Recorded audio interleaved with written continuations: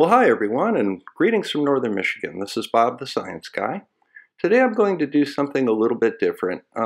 Having gone over a lot of videos in the Flat Earth community and elsewhere on YouTube, I think that there's a basic misunderstanding of some rather elementary physics principles. So let's head back to school and go over a little physics.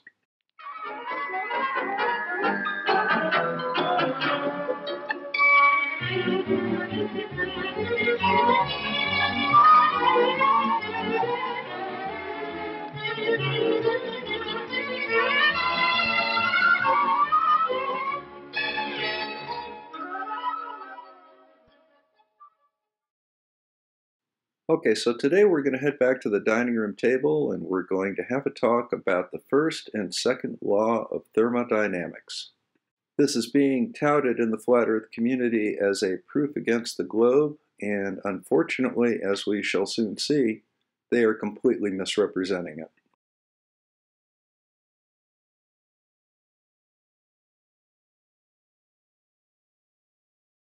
Welcome to my neck of the woods. This is beautiful Grand Traverse Bay in Traverse City, Michigan. Now we have three bodies of water here. Often the distance to the top of the photo is Lake Michigan. On the left is the West Bay, and on the right is the East Bay. They are separated in the middle by the Mission Peninsula, where we grow some lovely cherries. Now, if you look at the West Bay on the left, you can see that the lake level of that bay is in direct communication and equilibrium with Lake Michigan off at the top. Likewise, the East Bay on the right is in direct communication and equilibrium as far as lake level with Lake Michigan at the top. Since they are both in equilibrium with the lake level of Lake Michigan, we can assume that they are both in equilibrium as far as lake level with each other. This takes us to the zeroth law of thermodynamics. So if we have a system that is in equilibrium thermodynamically with another system, and a third system that is in equilibrium thermodynamically with that second system, the first and the third systems are in equilibrium with each other. We can represent that visually by saying that System A is in equilibrium with System B. System C is in equilibrium with System B, so therefore System A is in equilibrium with System C. Well, the zeroth law was pretty straightforward. Let's go on to the first law of thermodynamics.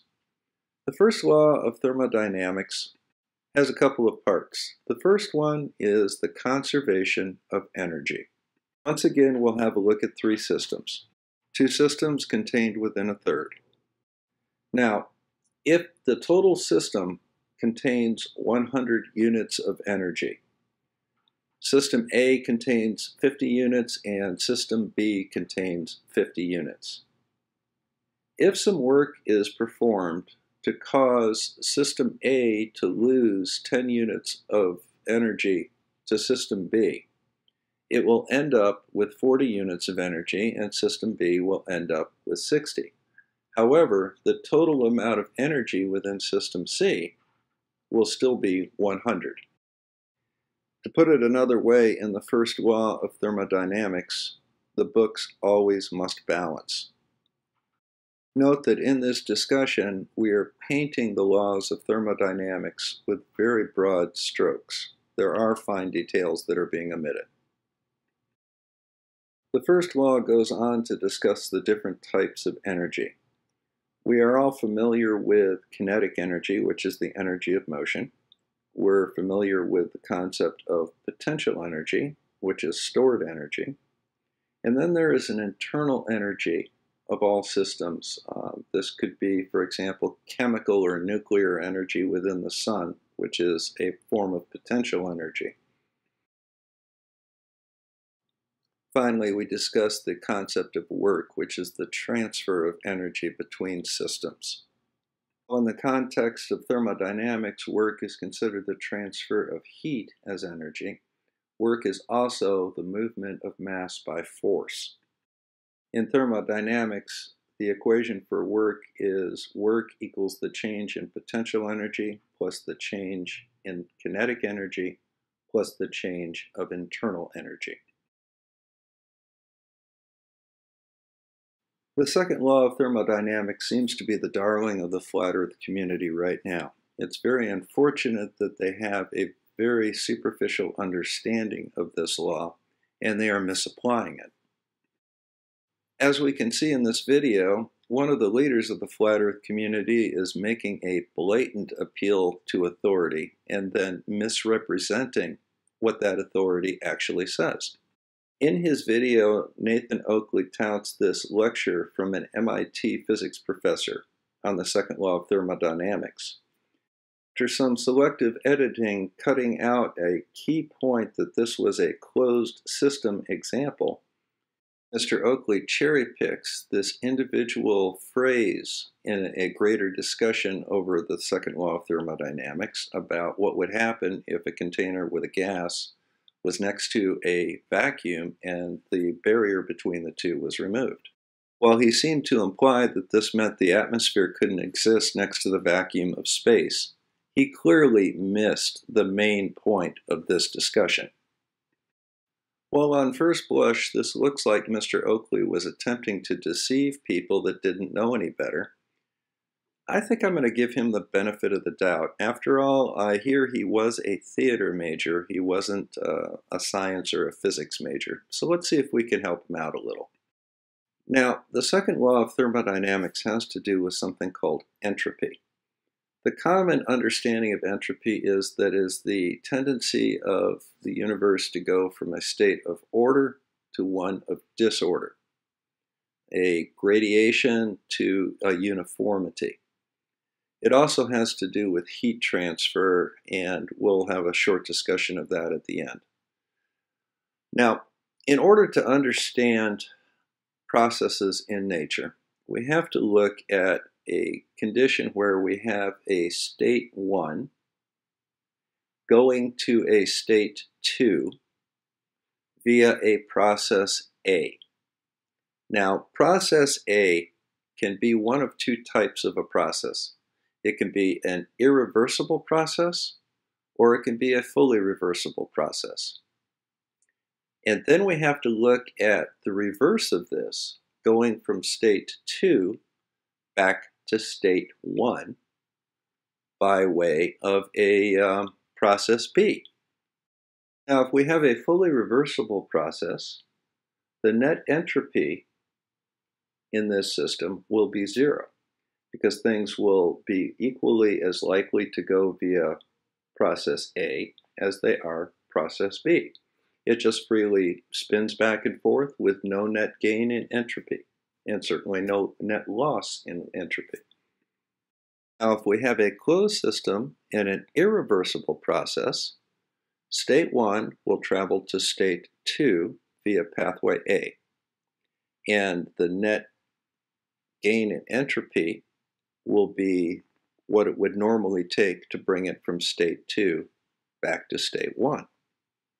However, if this is an open system, we can add work and accomplish pathway B and bring state 2 back to state 1.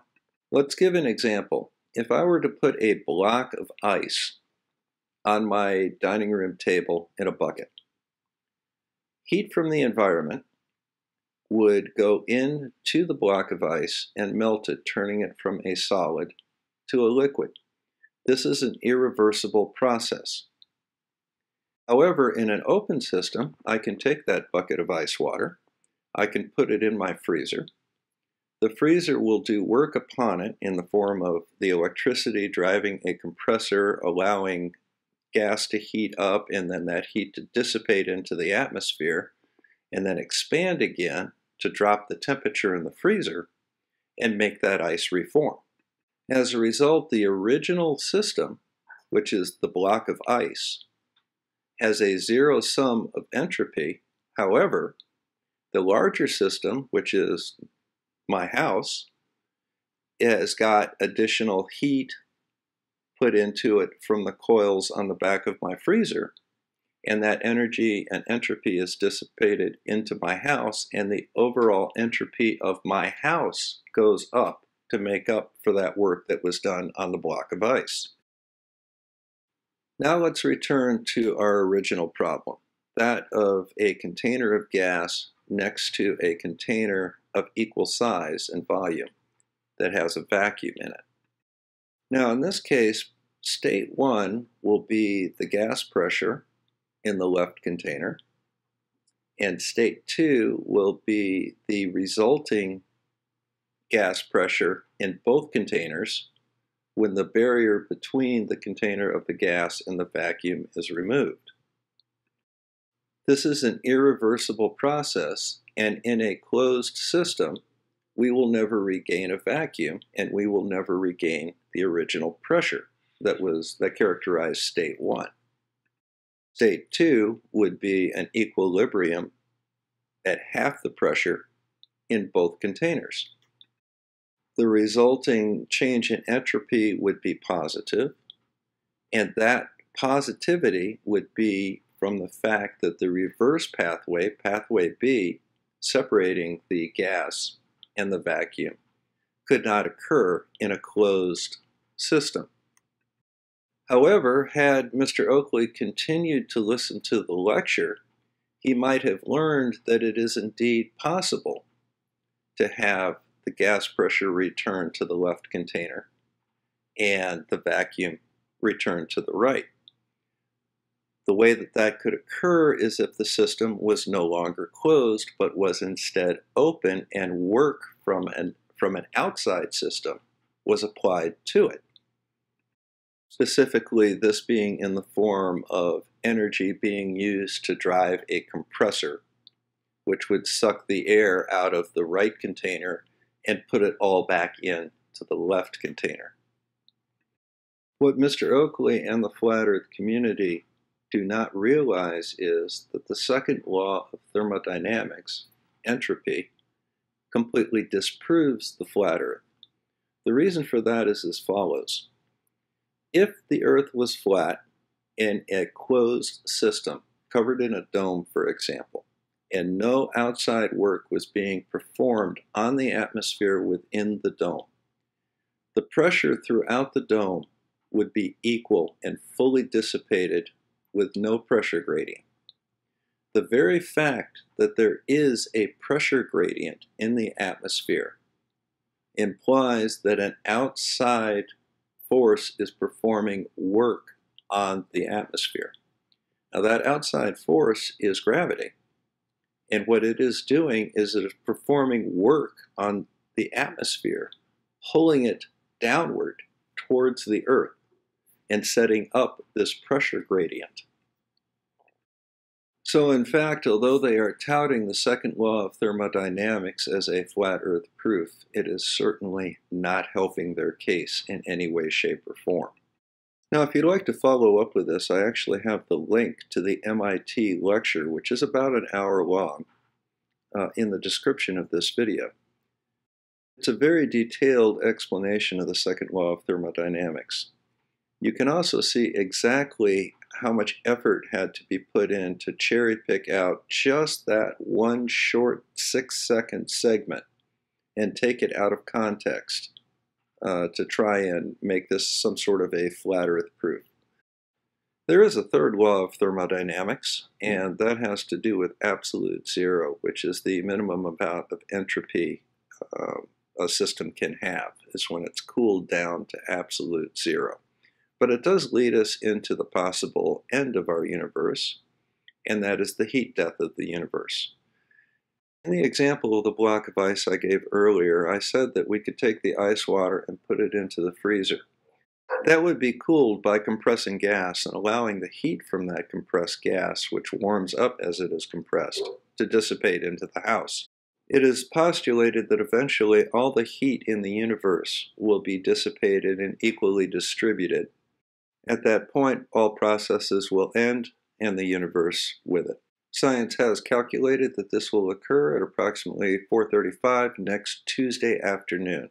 So make sure you like and subscribe to my channel before then. Thank you. This rabbit hole's too deep for me.